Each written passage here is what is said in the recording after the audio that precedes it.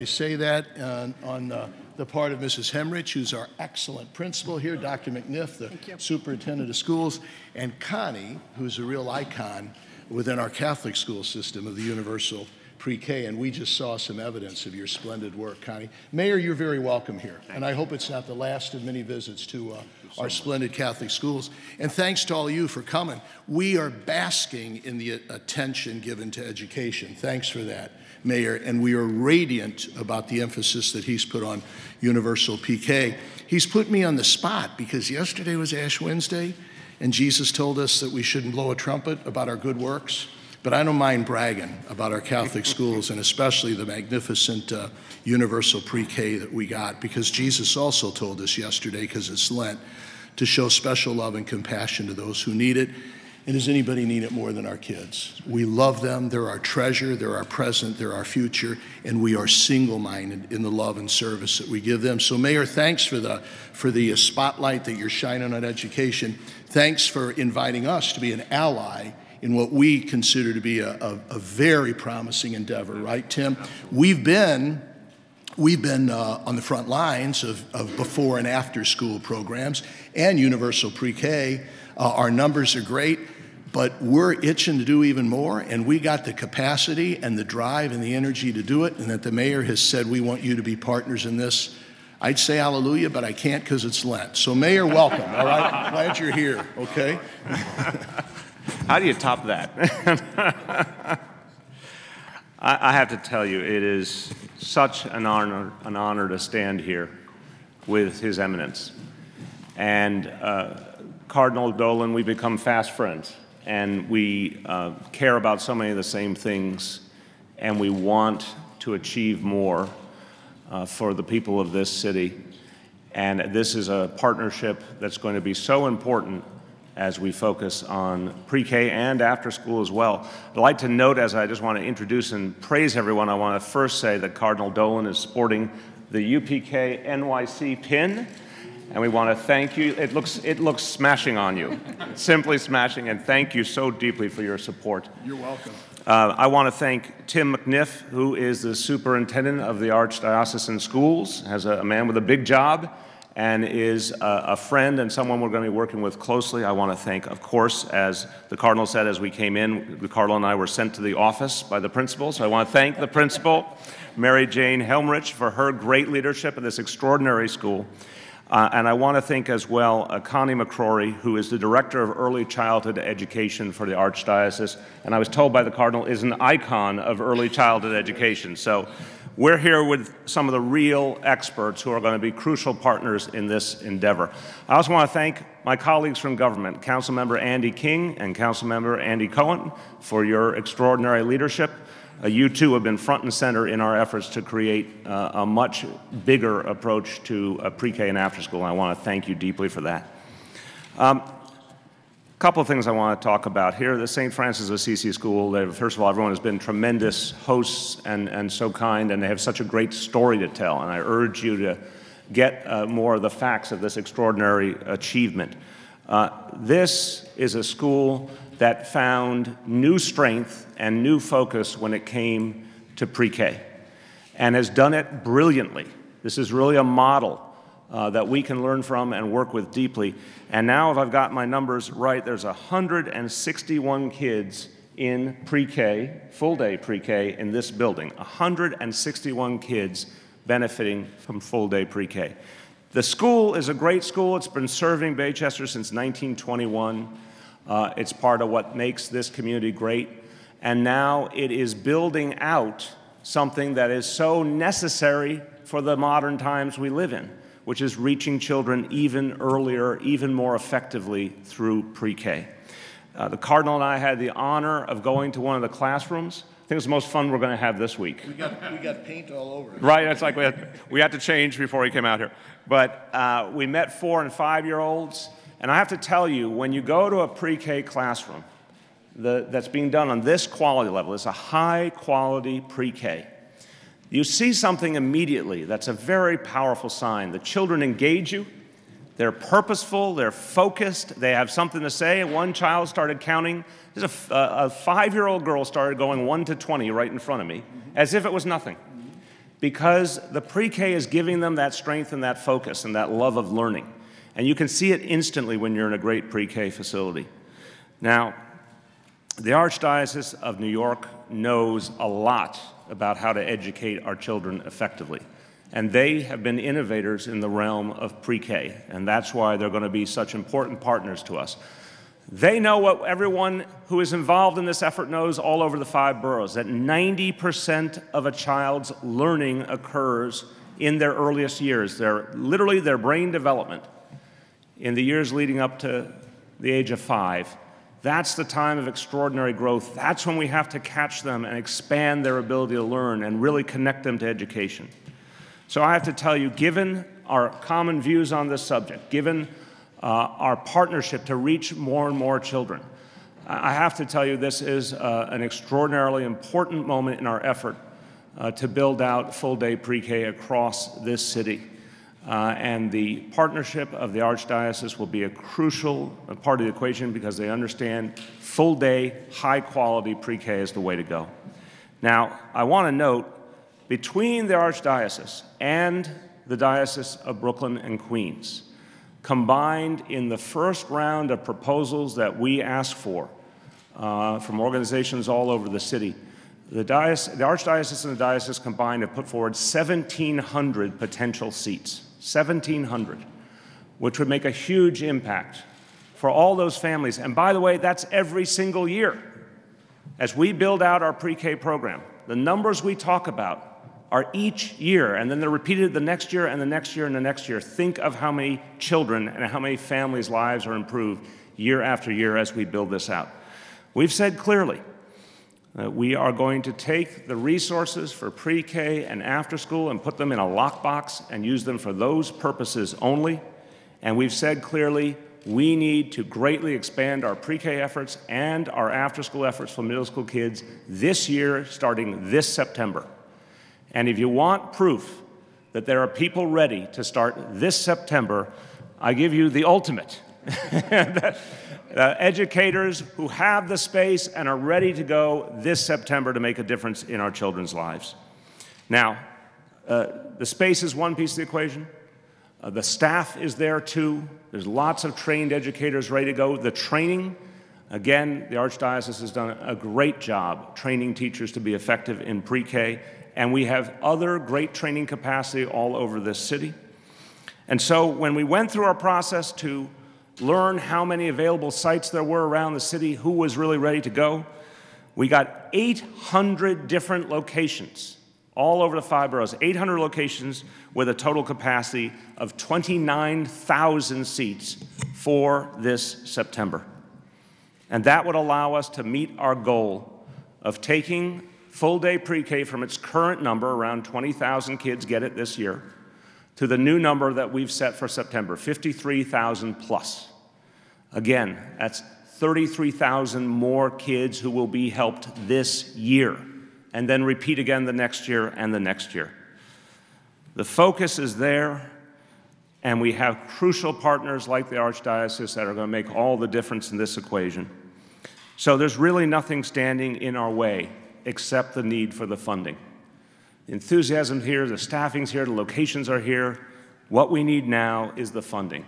And that should not be an obstacle, because we've said it clearly to our friends in Albany. It's time to stop waiting.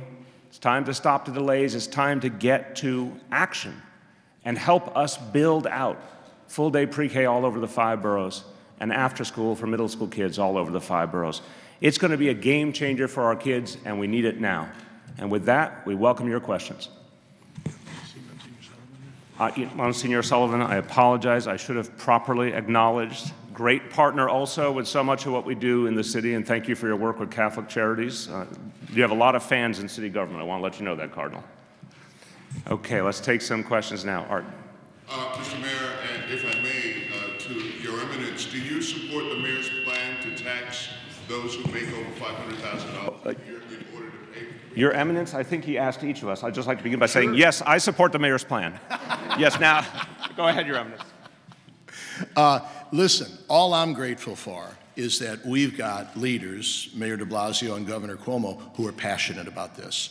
How it's going to be done, how it's going to be funded, I leave it up to them. I'm just grateful that it's in the spotlight and that they're working hard to get it done. And I'm grateful for your partnership. Well, you got it, all right? 1,700 seats that are being offered by the Archdiocese, what are they being used for now in terms of the full-day component? Tim, you want to jump in? Let's let Tim McNiff answer that. As you know, we've had to close a number of schools over the last couple of years and right-size the system. So that created capacity for us from a building perspective that we're now ready to transition into UPK sites.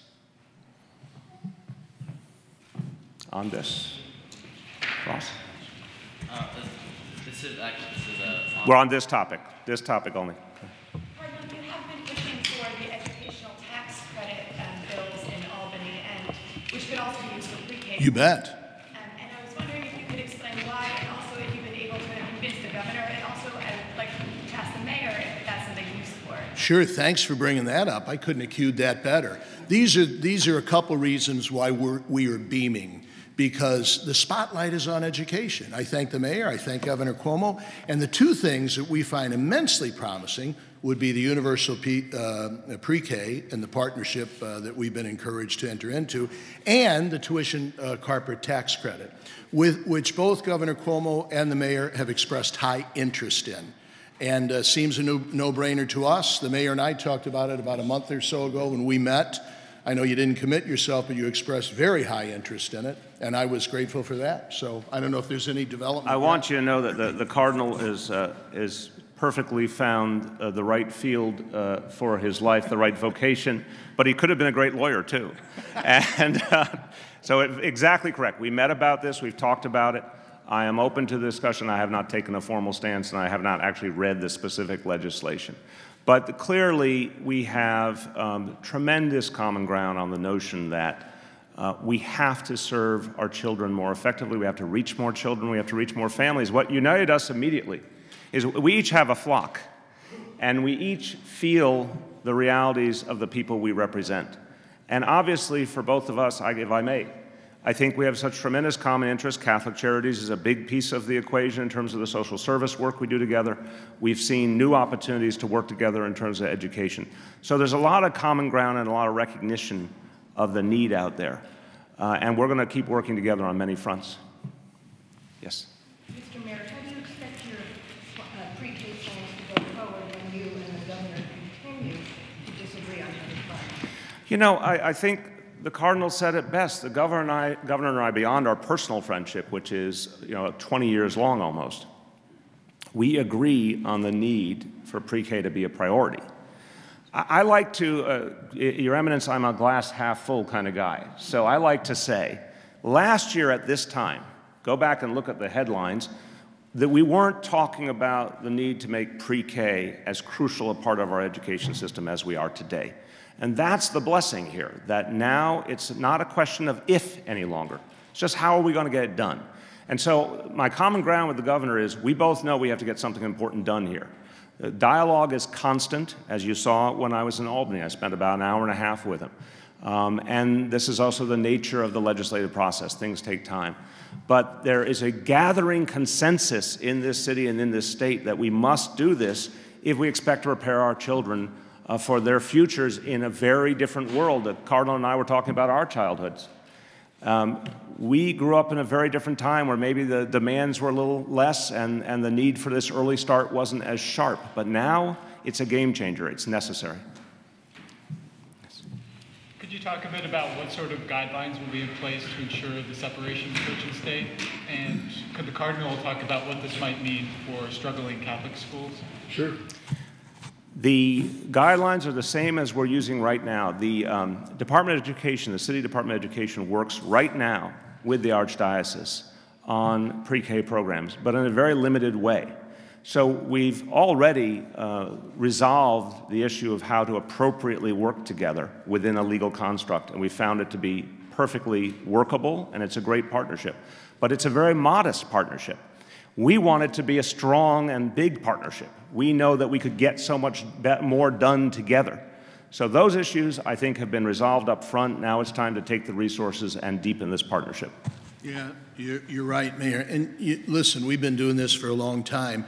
We never apologize for the fact that, that faith animates what we do, but we don't proselytize. And we welcome children of all faiths or none at all, and they feel at home here. They feel safe there, and their parents respect the freedom and the faith and the character and the virtue that's part of it. As for the impact on Catholic schools, we're more interested in the impact on the community and our kids. Dr. McNiff gave the mayor and me a wonderful statistic about when we get our children in pre-K, very often they will remain within our system, which means a child that enters pre-K into one of our schools, 95% of them are going to graduate from high school. And that is a stunning statistic, which I presume makes the cooperation with us very magnetic and very appealing. So the impact, we're more concerned about the impact on the community, and most of all, upon our kids. And I want to credit the Cardinal and the Archdiocese, because if you go into the classrooms as we did, it is every kind of child from this city. And this is true throughout the Catholic school system. It's extraordinarily representative and inclusive. And I would say, I will editorialize and say that I think the sense of inclusion is profound, that there is a sense of mission of reaching every kind of child, including children who have the deepest needs. And that's something we honor and deeply appreciate, and that's something we think is very compatible with our vision. On this topic, anything else? On topic only in this case. Anything else on this? Yes. I ask you, the credentials that are currently required for teachers varies quite widely, such as in ACS programs. How do you expect to get all those teachers to become teachers of high-quality programs by September? It's a lot of teachers we're talking about that some of them only have a bachelor's degree. A couple of things. You know, we are obviously in the plan we put forward, the white paper we put forward in January, we talked about additional training pieces we're putting into the equation, including for this summer, and ongoing training. But the most important fact when it comes to that question is what we indicated in the January white paper, that there's a very substantial number of available teachers right now. Every year, the New York City Department of Education gets about 2,000 applications for employment from teachers who are early childhood education certified. You'll remember there's been many years where there hasn't been opportunities to hire new teachers. So there's a backlog of folks who have the training and have not been able to get an appropriate job opportunity. And we want to reach that large pool of talented people and give them a chance to apply their early childhood training in this setting. So we think between the existing pool of people and folks who can get some upgrade in time for September, that we're going to have sufficient resources for the first wave. That's September this year. Again, we build out further into the 2015-2016 school year, and that's when we bring the numbers up to 73,000 kids at full day. And in that time, we'll also have an opportunity to reach more talent, train more talent. One more thing I should add, we expect interest from around not just the city, not just the state, not just the tri-state area, but beyond. We think this is such an important initiative. We think qualified teachers are going to want to come here. They're going to want to be a part of this. I'm going to refer to our icon, Ms. McCrory, who is a true and renowned early childhood expert, and you can validate me if you choose, that this is an exciting moment for early childhood teachers. Want to say a few words? It gives us the opportunity. Please. We have partnered with a number of the universities, and we work with them on higher education and certification. So we're really working hard to get certified teachers in our system. We have more people in early childhood than we have upper grades for teachers. That's correct. That's correct. Right, and I think there's a passionate group of certified teachers who want to do this, and the fact that this city is committing on this big a scale is going to attract talent from all over to be a part of this. Got time for one more, Marcia. Charter school question. The New York Times. Does it relate to this? Let's see you connect it to this, please. I just wondered, you know, the charter school people continue to try to lobby for their point. Today there's a full-page ad in the New York Times of kids, some of whom might be in pre-K. Ah, impressive connection point. You too could be a lawyer. Yeah, but I just wondered, you know, it seems like an ongoing campaign that they don't want to take no for an answer, and I wonder if all of this pressure is making you change your views at all, and, you know, if there's anything you'd like to say. Yeah, I appreciate that. Look. They're also threatening to do legal action. And Well, it's a free country. It's a free country. People can do whatever they choose in a democratic society. Let's talk about what the decision we made, why we made it, and where we go from here. We had 45 co-locations chosen by the Bloomberg administration, many of them just before they left office. I think it was a rushed process. I think it would have been better to leave the new administration the opportunity to make those decisions according to the plan we put forward. But since we received the 45 pending applications, we looked at them objectively. We came up with criteria. We said we did not want to put, for example, an elementary school in a high school building. That was what some of those applications would have done. We did not want to displace any special ed kids. That was very important to us. We did not want to take away seats from special ed kids. We had a set of criteria. When we applied those criteria, 36 of the 45, in fact, met our criteria and we approved them. Amongst the charter applications, I think it was 17 of those were charters. We approved 14 of the 17. So by definition, we have shown an open-mindedness and a willingness to work with everyone, and we continue to. We will work with charter schools. I've said it many, many times. There are some things I want to change in the approach from the previous administration. I say that respectfully. But I've always said that charter schools are a part of the lineup and we want to work with them. And we have certain standards we want to achieve in terms of inclusiveness. As I said, this school system we're discussing here and the building we're in here is a model of inclusiveness. And I give the Archdiocese tremendous credit, whether it's special ed kids or English language learners, who are a huge part of the population the Archdiocese serves in terms of the schools. All are welcome. That's the standard we want to hold in all traditional public schools and all charter schools as well. And we think we can get there and make that the common standard. But the bottom line is, in terms of what we're discussing today, we welcome charter schools to be involved in pre-K. They have to do it by law through affiliated organizations. But for example, Harlem Children's Zone is doing that right now. And we welcome additional applications from charter schools that want to create an affiliated organization and do pre-K. We welcome charter schools to be part of our after-school effort. And that's something we've said publicly. And by the way, a lot of the charter organizations have embraced that. A number of the charter organizations said that they think our effort to create full-day pre-K across the board is important for the future of New York City public schools, and they're part of that same system. They think after-school is important for the future, and they're part of that same system. And they want to be constructive allies in that, and we welcome their involvement. So I think as more people get to hear all the facts, we'll get back to the work of working together, and I look forward to that. Thank you, everyone.